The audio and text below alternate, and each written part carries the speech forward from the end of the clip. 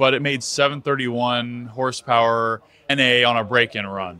Yeah, that's healthy for sure, but obviously turbos are where it's at. So the turbo kit clearly is a packaging nightmare in this car. Can you talk to us about the idea around the turbo installation? Yeah, so the turbo installation on this car is extremely unique. We encountered a range of difficulties putting it where we did. The first of which, it's in the rear of the car. It's actually right behind your butt where the driver sits.